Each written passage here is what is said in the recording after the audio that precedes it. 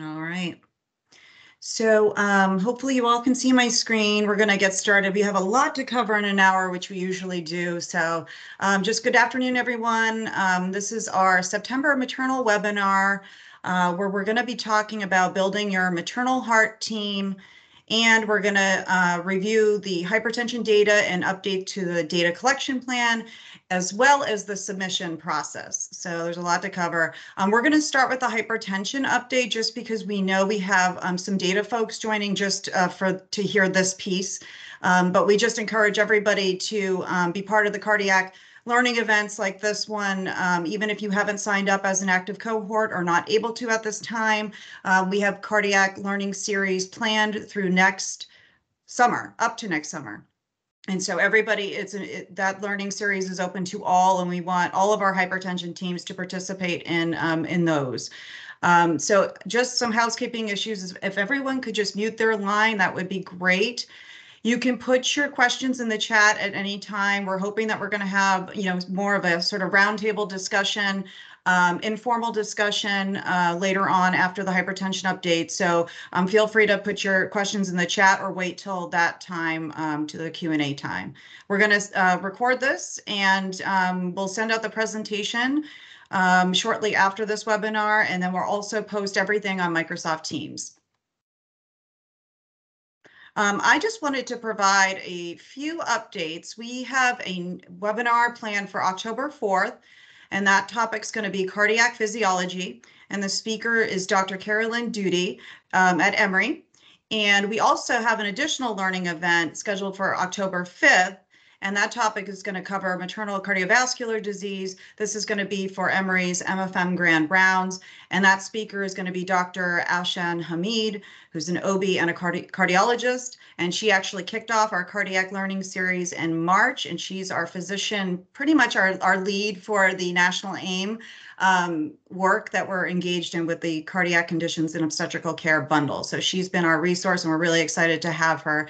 And Dr. Ellis has been graciously leading that effort and the planning for that. So we also just wanted to update you on the next reporting due for hypertension, which is going to be for Q3 2022. So that's going to be due October 31st.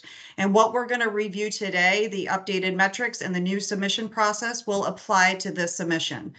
So if folks that aren't able to make it, and they're usually the ones that handle data, this will be recorded and folks can access the recording and presentation later. I know many of you know, I've reached out to quite a bit of folks about this survey, but we are doing we have disseminated a cardiac consultation and referral network assessment survey. And our goal here is to build a robust referral network here in Georgia, and we're trying to collect those referral networks right now. And so we've been working sort of with our AIM facilities, but this is open to non-GAP QC facilities as well. And so I hear a little bit of reverb there, but so we're hoping to collect as many responses from this. We have our improvement advisor who's been working with some of you. I'm sure you all have heard Shane Reed's name, and he's been reaching out and doing a great job connecting with you all. But he can support you with completing this survey. There is a little bit to it, just knowing a little bit about your network and a little kind of the details to that. So there might be a need to reach out to your network, but we also plan to engage the Georgia chapter of the American College of Cardiology. We're going to create a new version of this survey, and we're going to attack it from both sides. So we're going to get it from the cardiology side and the OB side. But more to come on that. We just appreciate your just completing that for us. That would be wonderful. And then we are actively recruiting for the cardiac initiative. And so we're going to be doing some onboarding calls for our active cohort. And the plan is for first data submission Q4 2022. So that would be due January 31st. And there's going to be more information that's coming out from this. And obviously on the onboarding call, we'll be able to tackle some of the questions our active cohort may be having regarding data. All right, so I'm going to hand it over to Victoria Sannon, who's going to be talking about the hypertension update.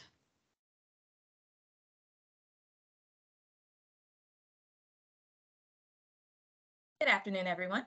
My name is Victoria Sana, and I'm an epidemiologist within the perinatal health team here at DPH. Today, we will discuss the recent updates to the severe hypertension metrics and the new data submission process for these metrics going forward. Next slide, please.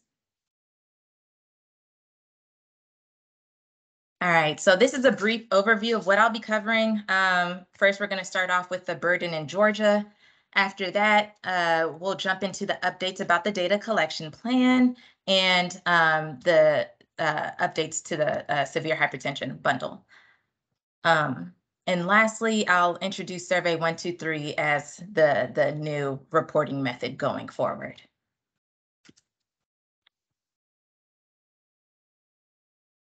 All right, so this slide displays the process measures for hypertension. It displays the collaborative wide rates for this bundle from its launch in 2019 to March 2022. As we can see, tremendous progress has been made over the past few years. However, I do want to bring your attention to timely treatment of severe hypertension, which is shaded in the light blue, as well as the implicit bias nurse education and implicit bias provider education, shaded in orange, shaded in yellow and orange respectively. These three metrics are beneath 50% for the collaborative wide rates, which indicates that there's still plenty of room for improvement. Next slide, please. This slide displays the structure measures for hypertension. Again, these are the collaborative wide rates from the program's launch to March 2022. And as we can see, again, tremendous progress has been made, and we applaud you all at the facilities for this progress. I just want to bring your attention to metric number 3, which is the multidisciplinary case reviews. That is the one with 69.1%. There's still some room for growth, as we can see, but again, I would just want to emphasize the amount of progress that has been made over the past few years. Next slide, please. All right, this slide provides a breakdown of severe hypertension treatment by race and ethnicity for Q1 2022. We have the overall rates indicated in blue with the black outline, non-Hispanic white in orange. Gray indicates the non-Hispanic black, Hispanic in yellow, and other in the light blue. As we can see, there are slight variances across race and ethnicity, but the main point that I want to bring your attention to in this slide is the timely treatment of severe hypertension. There's still plenty of room for growth in that area, and that's something that is also brought to our attention with the new metrics that AIM has provided going forward. Next slide, please. All righty. So for the purposes of this presentation, the outcome process and structure measures have been color-coded. Blue indicates that the measures have been retained. So you would continue to report the measures as you have previously. Orange indicates that the measures have been slightly revised. Minor adjustments have been made to them. Red indicates that the measure has been removed. So these are measures that you have historically reported, but are no longer required to do so. And lastly, green will indicate that the measure is newly added. And we'll go into more detail about that. All of this information will be made available to you. These slides will be provided to you after this webinar, as well as a summary of the revisions for the hypertension data collection plan going forward. So in regards to outcome measures, outcome measure 1 is shaded in blue, which indicates that it is retained. So you will continue to report this measure as you have previously. It is SMM excluding transfusion. Outcome measure 2 has been revised. And the only change that was made to this measure is the verbiage. So the language has been updated to more accurately reflect AIM's ICD-10 codes list used to subset the denominator. So instead of using hypertensive disorders in their verbiage, they are using the term preeclampsia. And that's the only revision that has been made to that measure. Outcome measure number 3 has been removed completely, so there is no longer any need to report severe maternal morbidity with transfusions. Next slide, please.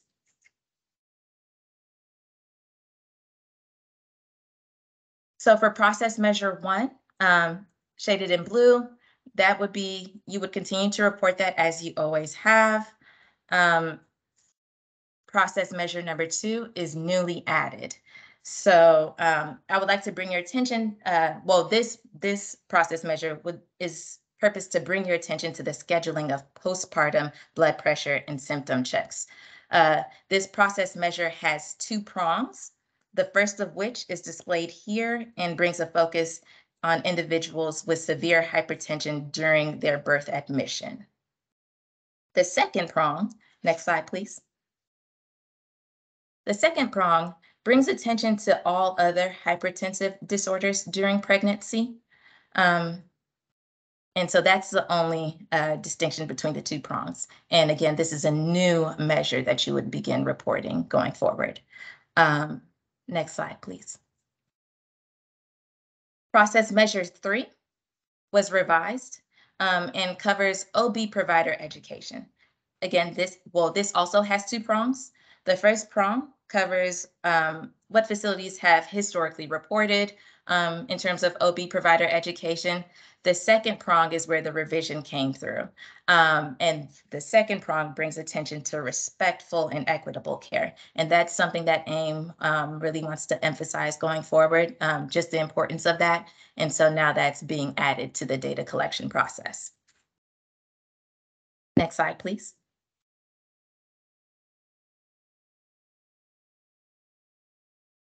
Process measure 4 covers OB nursing education. And similar to the previous slide, the first prong, you would report it as you always have in terms of nursing education.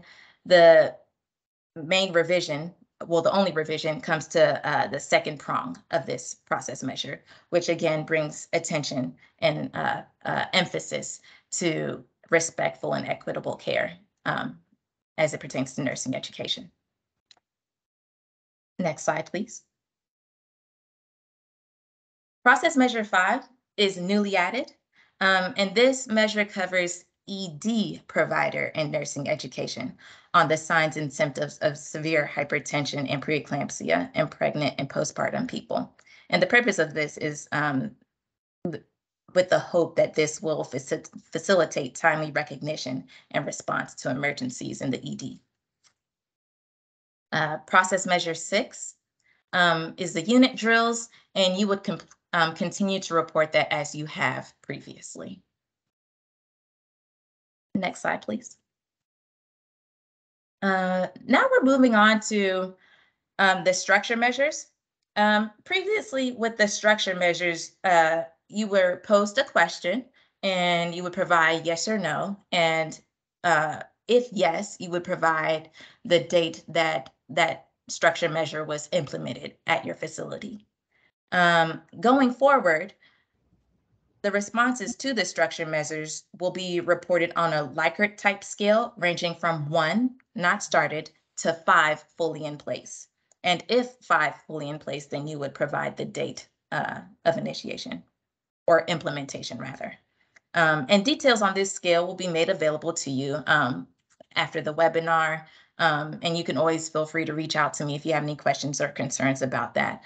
And so that rings true, that Likert scale rings true for all of the structure measures, and that is the main revision that has been made to these structure measures. There have been slight changes to verbiage indicated in orange here, but those are the major updates. Next slide, please. The 5th structure measure, what was the 5th structure measure previously has been removed, which is EHR integration. And so that's a major change that's been made. Next slide, please. Instruction measures 5 and 6 are newly added. And again, these are questions that you would just provide your response using that Likert type scale that will be provided. And it ranges from 1, not implemented or not started, to 5, fully in place. All right, now we're going to shift to survey 1, 2, 3. So we are shifting to Esri Hub, which is a hub site that will house facility dashboards for each facility participating in the bundle. This hub site will provide facilities with the opportunity to self-report structure and process measures using Survey 123. One of the great perks about this is that it will allow you to view the data in real time. Before, we would have to provide you all with the AIM reports and upload it, and then you can guys go and view it. But with this new software that we're shifting to, will allow you to report your data and view it in real time. Next slide, please. So this is just a preview of what the survey will look like.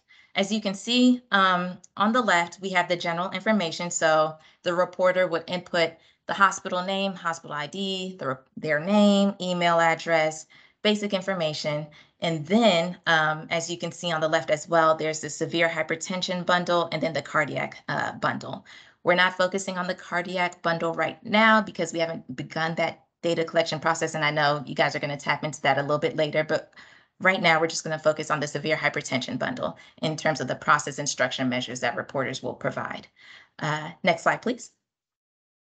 So when you click on that severe hypertension bundle, you would provide the date period that you would be reporting for. So Q1, Q2, Q3, Q4, and the year. Then you would click on the process and structure measures. Next slide, please. And when you do so, the process measures the questions for those would populate. So you would click on process measure 1. In this instance, we clicked on process measures 3, and you would provide the response to that question.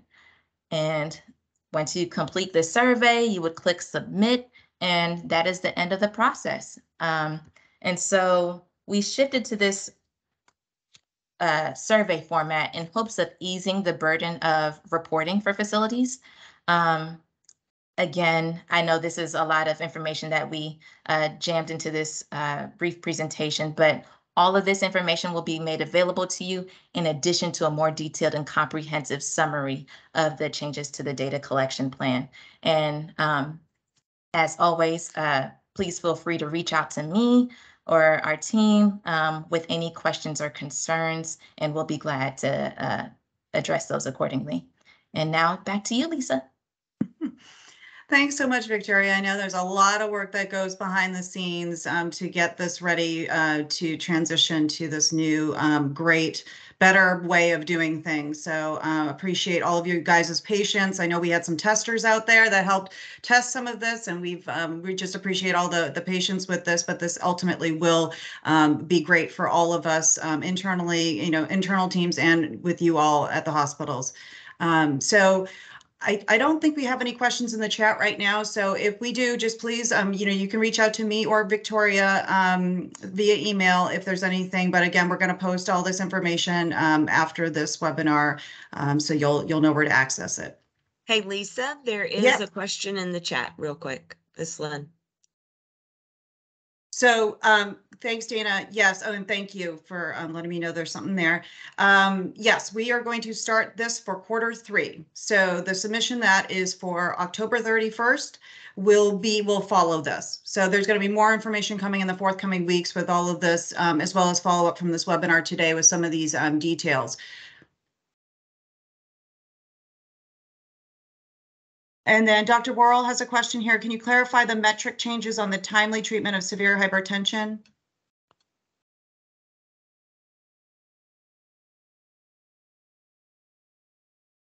Victoria, did you want me to go back to that slide?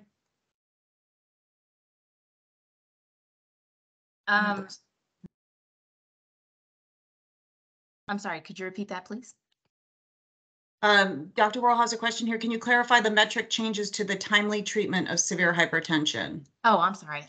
Yes. So the timely treatment of severe hypertension, that process measure has remained unchanged. So you would continue to report it as you have previously.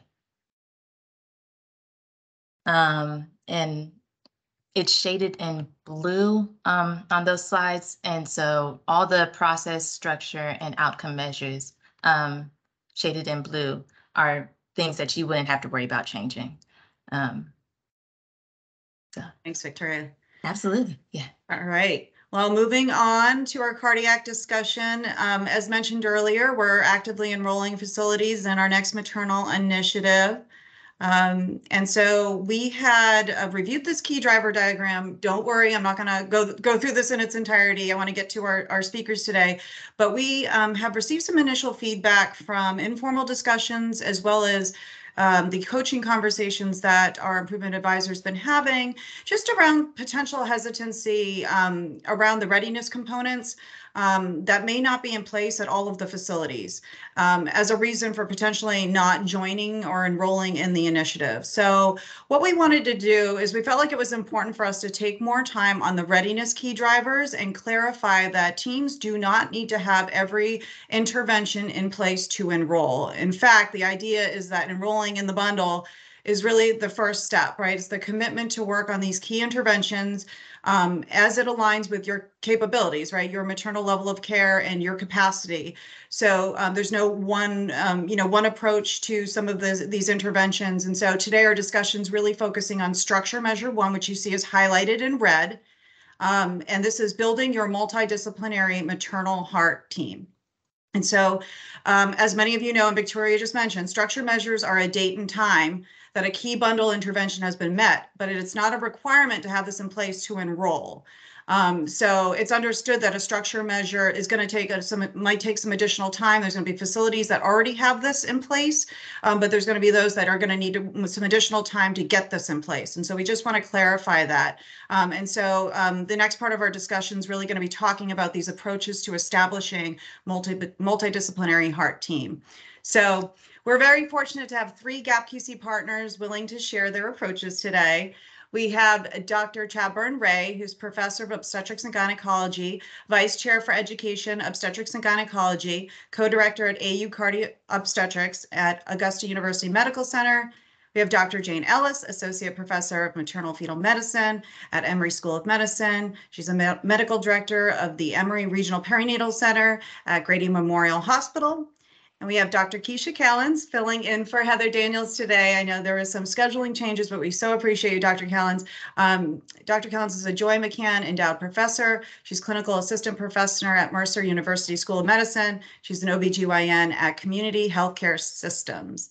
So I guess I'll hand it over to you, Dr. Ray, to help kick us off, but this is really an informal conversation. I encourage anybody who's joining today to share if you're having any, hesitancy with this piece of the bundle or any challenges or any successes you'd like to share with the group.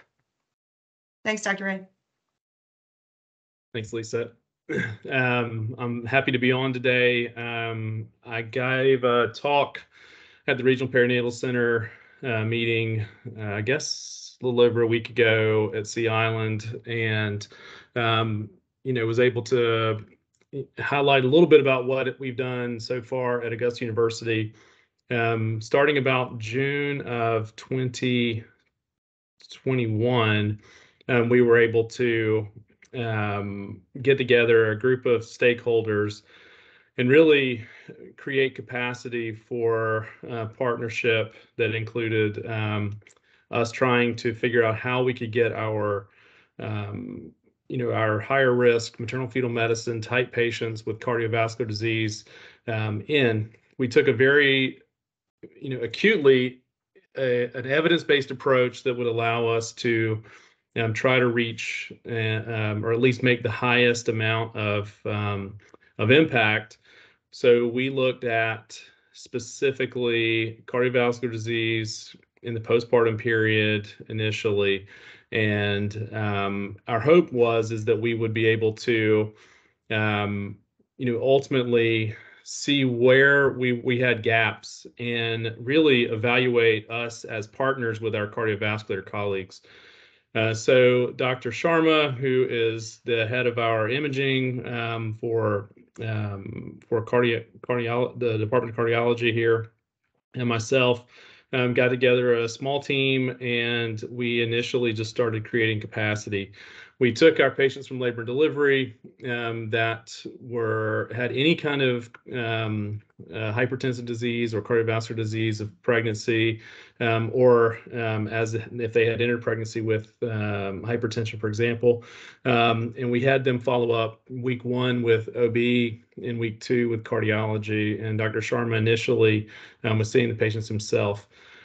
In year 1, we saw about 100, I can't remember exact number right now, maybe 120 patients or so, just with him doing it. And then after about 6 months, he had included a fellow.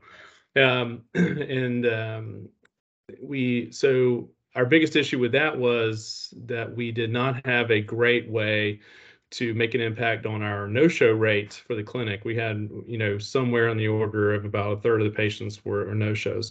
And this was just postpartum patients. And so we know that that's an issue postpartum in a lot of ways. We were not doing telehealth at that time. So we really focused on trying to do better with when we've gotten into July. And so in July, we've seen more from July and August, we saw more than 50 patients already. Throughout that process, I decided to really work with the state and the governor's budget. Initially, we were able to get some money in for cardio obstetrics, a pilot program, because we really had done a needs assessment and we realized we needed somebody from an administrative standpoint. We needed a cardiac nurse navigator specifically for these patients, and we needed to find support for our cardiology partners to see patients. And so ultimately what happened was through the Department of Public Health, we were able to get funds to hire a nurse navigator, have a dedicated echocardiography machine, and buy clinical FTE really for purposes of having our cardiologists see patients. We do take an approach where it's a triad approach of academics, research, and clinical care. Our team consists of cardiologists, multiple cardiologists now, including their fellows, obstetricians. We have gynecologists for purposes of family planning, especially in cases where patients would need long-acting reversing contraceptive, maternal fetal medicine, OB anesthesia, and that includes cardiovascular anesthesia. We have 2 cardiothoracic surgeons that have participated, and we have a host of others that include NICU, administrative support from both OB and from cardiology, and we're hoping to hire a nurse navigator soon.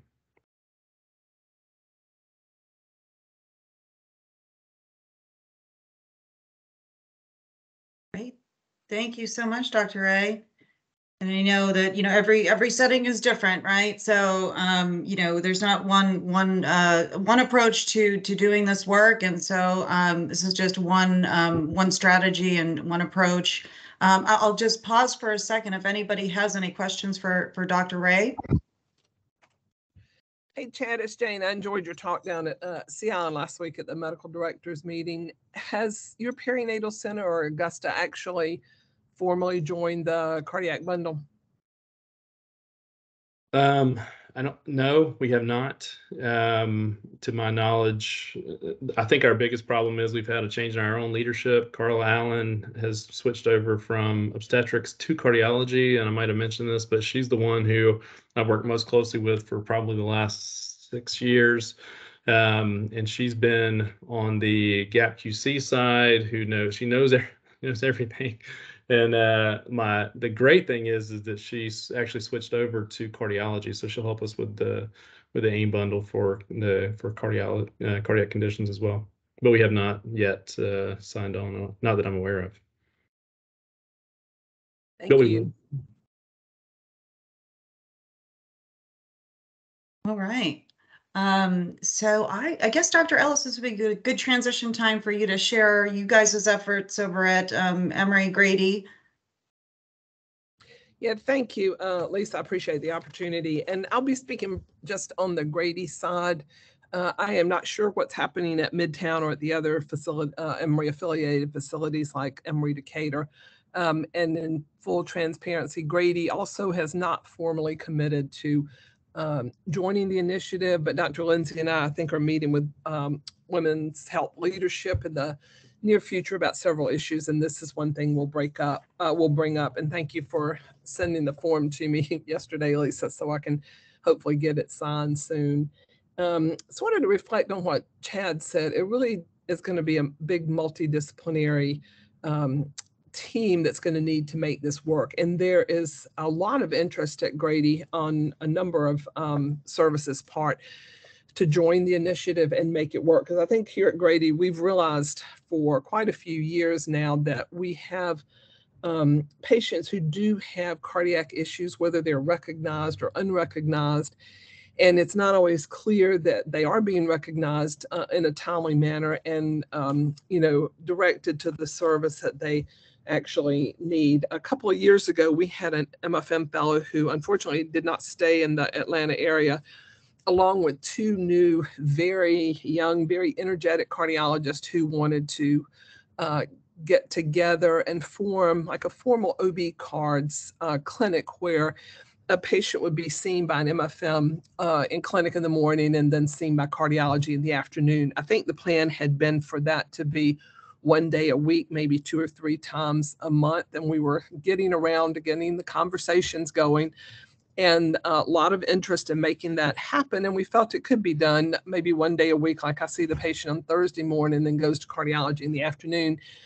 And cardiology is right across the hall from OB. You walk right out of the OB clinic across the hall into the cardiology clinic. So, getting the patient there shouldn't have been an issue. But unfortunately, the people that started those conversations have left. The 2 cardiologists have been assigned to other Emory facilities. So we do have, I was approached by an interventional cardiologist here last week who's very interested in this project, and another new cardiologist who is particularly interested in women's health that want to join a conversation for getting this formalized clinic set up. And I think it's really important for us here at Grady, with all the comorbidities we have that put a patient at risk for cardiac issues. We really need to jump on board and get things going. Right now, we do have an internal medicine doctor who sees OB patients on Monday afternoons for concerns about cardiac issues.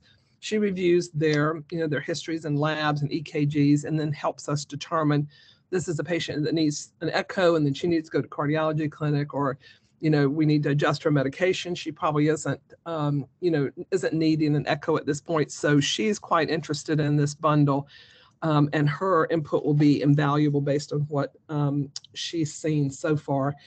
I think, we're really looking forward to Dr. Hamid's talk, Grand Rounds at Grady at Emory on October 5th.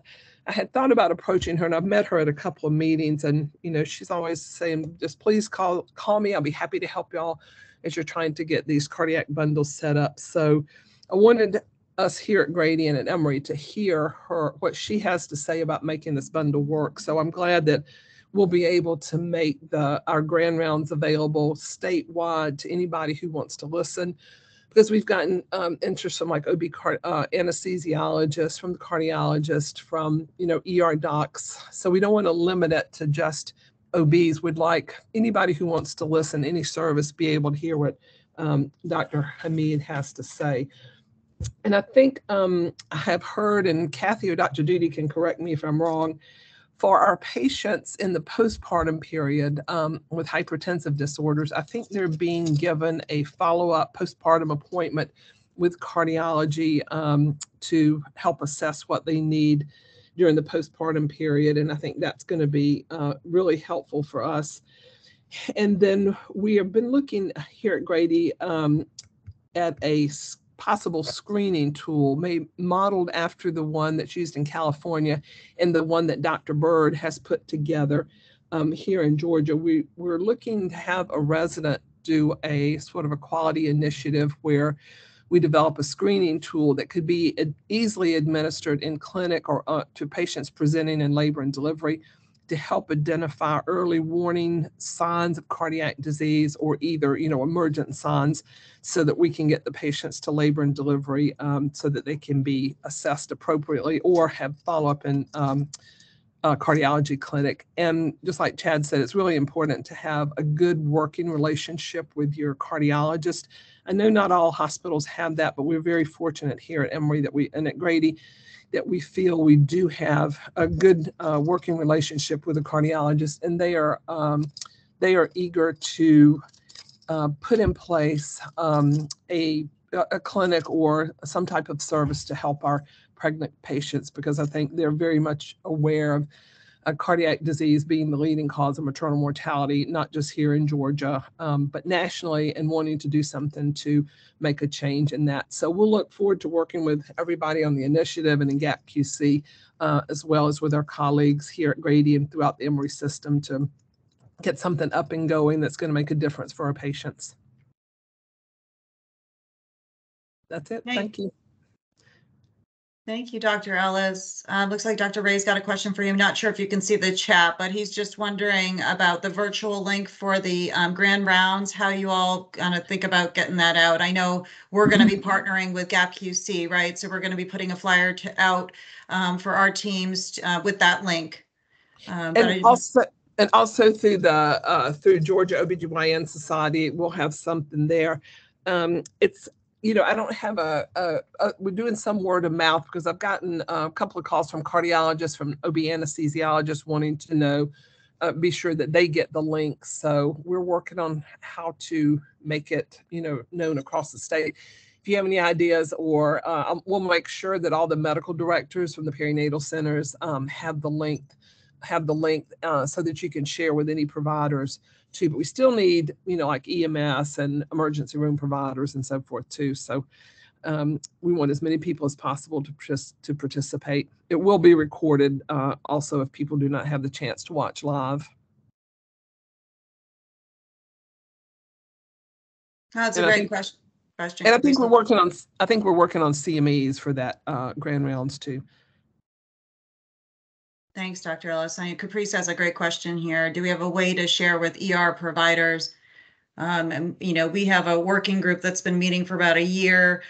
We do have some emergency medicine folks on board, and we utilize our work group members to kind of spread the word of all of our events, and we'll do that as well. But if there's anybody on this call that is aware of any sort of champion in this space, we're always looking to recruit, the emergency medicine side of things into this work. So please do reach out if there's a shining star with some time to help this group move along. So thanks for all those questions. And Dr. Callens, we appreciate you so much. So I'll just hand it over to you for your Liberty Regional Medical Center. Awesome work that y'all are doing there. Thank you. Can you hear me okay? I hear you great. Perfect. Okay. Good afternoon, everyone. And thank you again for the opportunity to share. I am here as a representative of a large, actually a small but mighty group that's been working together at Liberty Regional Medical Center. And I do locums call there to help out the OBGYN there, Dr. Borquay. And as a result of that working relationship, and then being connected with Caprice, who's with the Georgia OBGYN Society, and then Ariane from the Georgia Family Connection Partnership. And then we've also enrolled or recruited some help from AmeriGroup. And now we have the Annie E. Casey Foundation. And so through this collaboration, we've been able to put together some funds. So just so you know, Liberty Regional Medical Center is one of only 2 critical access hospitals left in the state of Georgia. And so we all know that we have an issue in terms of access to care. And so the really interesting thing about the program that we're working on, Mom's Heart Matters, is that Liberty Regional already had a program in place where they were starting to really monitor their postpartum moms in terms of being able to connect them to a cardiologist after discharge. And so when we started building this program, we wanted to just really level up on the things that were already happening there. And so it's a small hospital. The volume is not very big, but it is kind of the perfect platform for us to pilot a project that we could then scale up and share that information with other communities. So the way that it works is really strictly postpartum. Once we have a mom that's identified, either we knew that they had postpartum, if they have gestational hypertension or they develop preeclampsia, then they're asked to enroll in our program. We do that before their discharge. They do receive some teaching on how to use a blood pressure cuff. We do have that cuff that's provided to them. And then we have a platform that will be rolling out through GOMO to where we can actually, the blood pressure will be automatically uploaded to our system, and we'll have alerts so that we can intervene. Right now, even though we haven't gone live, which will happen probably in October of this year, we've been doing that manually. So we have a dedicated cell phone that the nurse coordinator for the perinatal services, Heather, who I'm helping out with this presentation today, she has a cell phone where we can communicate with the patients. And so once they leave, we have check in with them twice a day regarding blood pressures. And if they have an elevated blood pressure, she will reach out to one of the physicians that's on call, and we can either initiate medication, we can change medication, or we can have them go to the ER, we can have them come in, whatever needs to happen. And so the goal is, through this pilot program, is to really be able to expedite recognizing issues and then also expedite our intervention. And by that, decreasing the number of admissions that we have to the emergency room, hopefully, and also decreasing adverse outcomes for mom. So the unique thing about our program is that the platform with the GOMO system, it'll automate how the blood pressures are reported, because right now, sometimes patients may or may not take it when we want it, which is twice a day. But with that platform, it'll just help us to track the blood pressures much better. And then we have a system or a calendar, which I can review with you briefly. So we really, day 2, day 4, and day 7, we're tracking those blood pressures. On day 7, they have an appointment with their OBGYN, which is Dr. Borkway usually. And then on day 10 to 14, we have an appointment with our local cardiologist, who of course is very kind about seeing our postpartum moms. The way that we're starting to build it out right now is we have almost like a floating available appointment. So that way, if someone delivers on the weekend or in the week, we know that that very next week or the week after, there's a slot that's available that we can plug that person into. And again, we're a small hospital and we don't have a large volume. So right now we can allow things to happen that way. In addition, we do have additional follow-up that's done with our cardiac rehab program. So one of the things that we are trying to incorporate into our program is how we monitor their mental health. So their enrollment and some of the questions that they have will look at the mental health aspect, look at postpartum depression. We actually also are planning to incorporate, there's a scale that's available, the Barkin Index, which looks at maternal functioning, which is a little bit different than postpartum depression. You know, how moms are adjusting to being a new mom and their function and their ability to do things in the home and how that impacts their overall health. We'll also be able to look at things like substance abuse and refer them to resources. We're going to be looking at breastfeeding. We're going to be looking at contraception. So we're using this platform to track their blood pressures, but also to extend and build a relationship that we have with our patients. We know that a good number of our moms, we lose them in the first 6 weeks, but an even higher percentage of moms that have developed complications happen throughout the first year or the remainder of that year.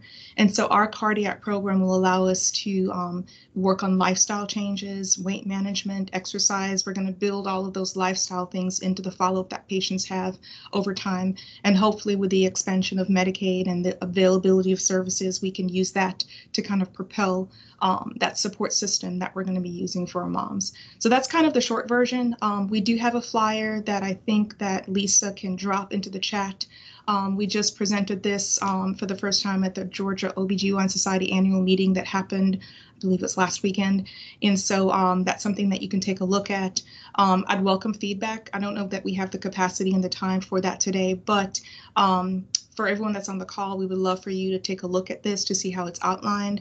We would love to get feedback, suggestions on other things that we may need to put on this flyer. This is going to be more on the provider network side. And then we'll, of course, develop something that's more on the patient side and the family side. But this is just a quick summary. And I wanted to give credit. Mom's Heart Matters was a name that was actually birthed by Dr. Borkway, who's our OBGYN that's there in Liberty County. And so we had several meetings, and that was his idea, and we just called it MHM. So I wanted to make sure everyone knows that he is the one that gave us that name for the program. So that's it. I'm available for questions. Hey, Keisha, it's Dr. Alice. Good to see you again. So this is the hospital that's in Hinesville, correct? Yes, Okay. Liberty Regional. Which is a really small town and small hospital. So it's amazing what you guys been able to do there. Who supports you if you have a significant cardiac issue? Do your patients go to Savannah? Are you able to transfer them to Savannah or to Yes. Jacksonville if needed? Yes. Provided that Savannah Memorial is not in diversion, we'll go to Savannah, yes. Okay, thank you. Good work down there. You're welcome, thank you. Caprice, are you online? Did you want to say anything? Caprice is one of our core team members.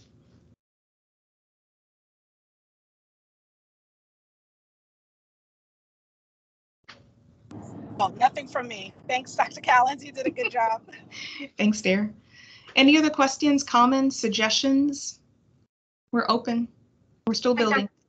Hi, Dr. Callens. This is Fozia Eskew from the Georgia AAP. And I just wanted to share briefly, I was on this or participating in an event that NAMI had around equity, bias, et cetera, that, individuals experience when they access healthcare. And I was struck, and I hope you guys will allow me sharing.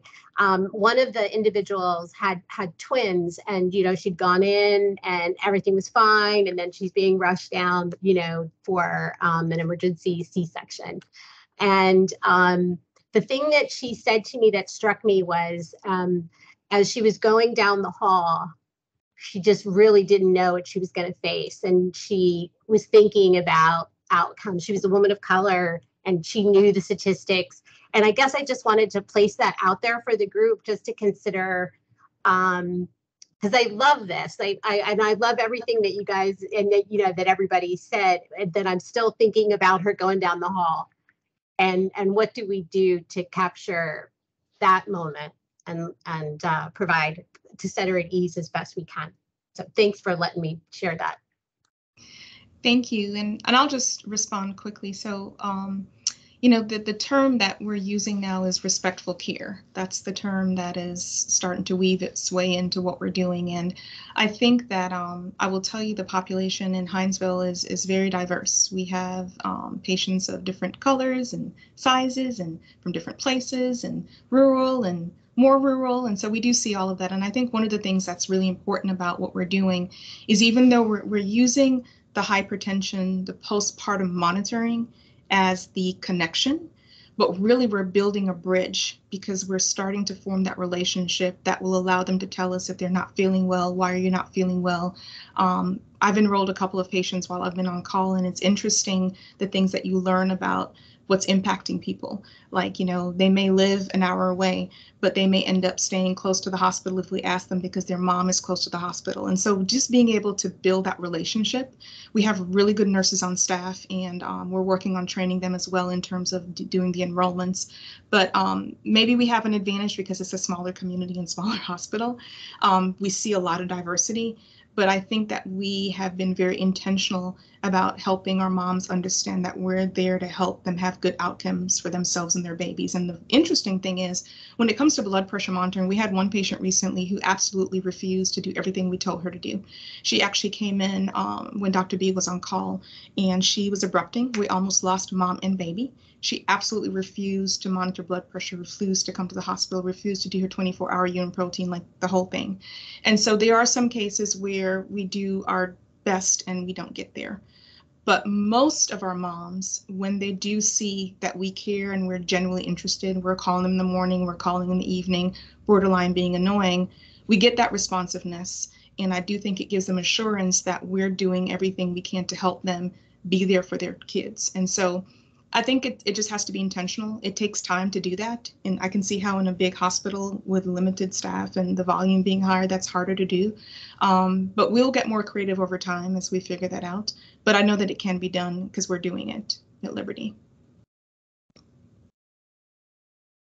Yeah, we're excited to hear about more of the learnings you all will be having with this, and it's just fantastic what you all are doing. And I did want to ask you, Dr. Callens, because I know the sort of the goal of this call is really kind of to understand how folks built their teams, or how did they start even thinking about building their teams. And I know y'all had some good movement in the beginning, right? Like you had dedicated OBs, cardiology was invested.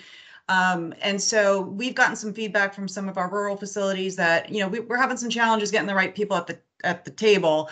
Do you have any nuggets or anything that you could share for those facilities that may not have as much, or maybe they don't see a good proportion of patients with cardiovascular disease, or but any nuggets that you could share for those facilities? So I'd say that the village has to be pretty big. I don't live in Hinesville. I actually practice in Twiggs County and Jones County, two other rural communities. And so it just so happens that because of my going there to work occasionally, and then having a relationship with Caprice and then Ariana's, and just building. And so really for communities that have that are small and rural, you have to build those bridges outside of your community, and having people who are already interested and then bringing them to those smaller communities. And so hopefully we can be a model for that. We were fortunate, as I mentioned before, because they already had that postpartum cardiac follow-up.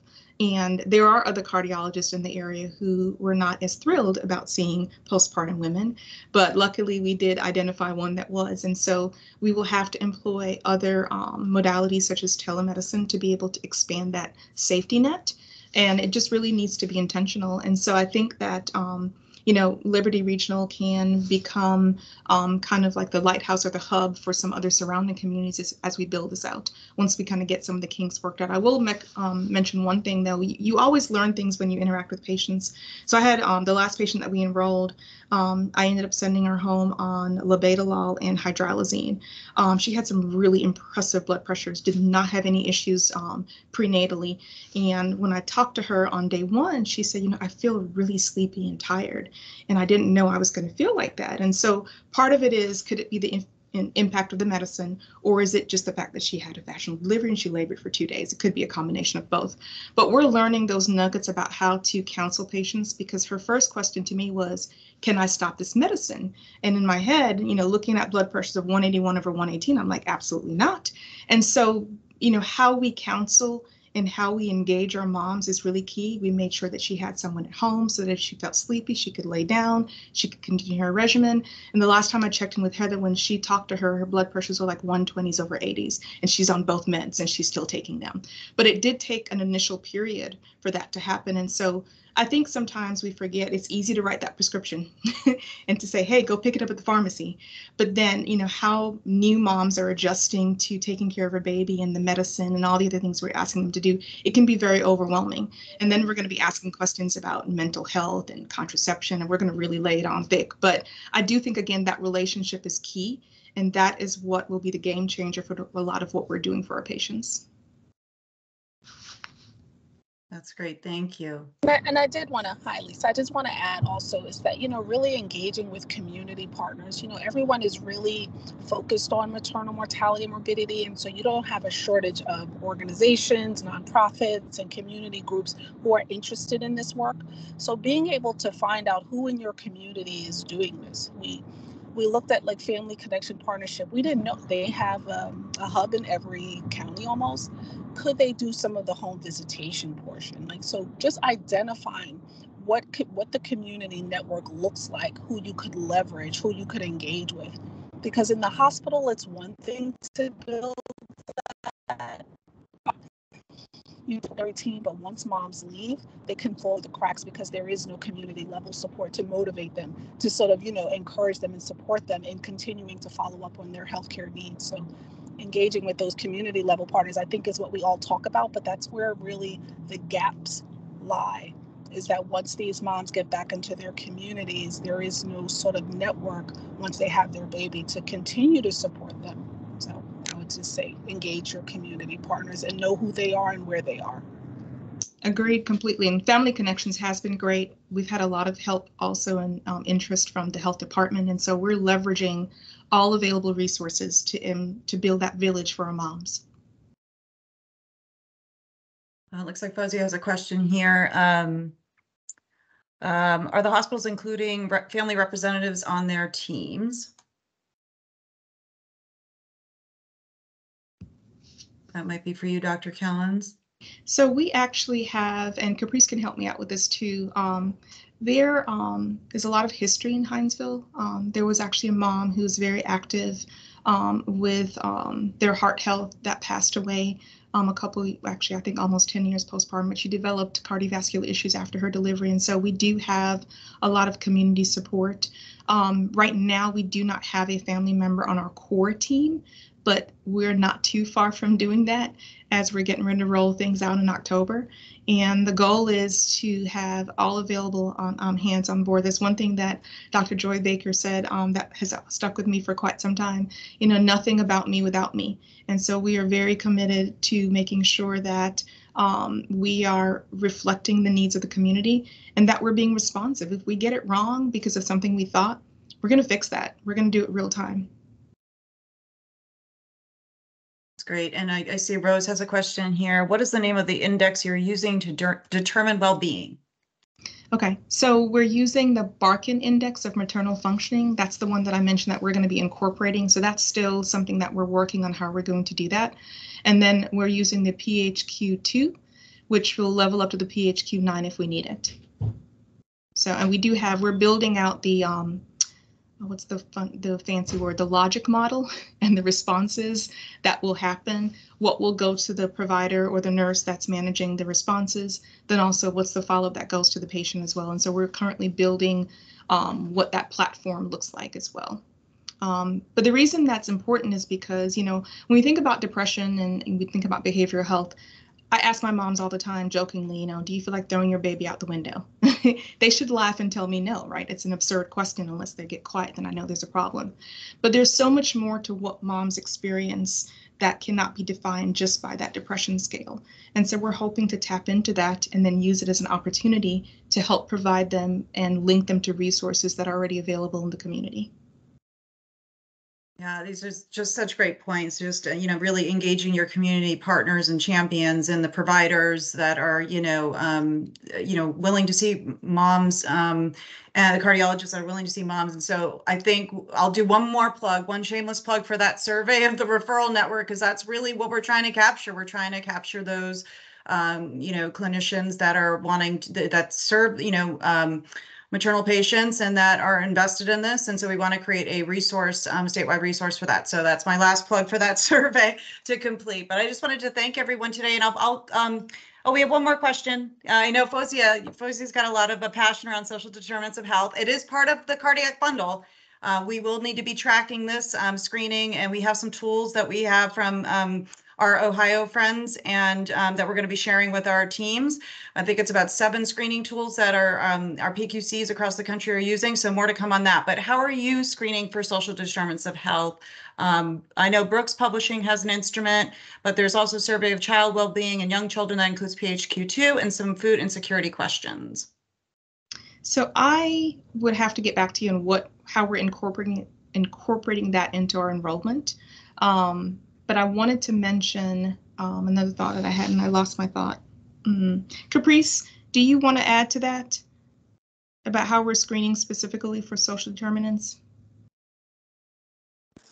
I don't know if we're screening specifically for social. We don't have a tool that we're using to screen for social determinants of health, but because we're connecting mom to the resources that are available, it is a part of one of the GOMO chat that we've created, that interaction between the platform and the mother.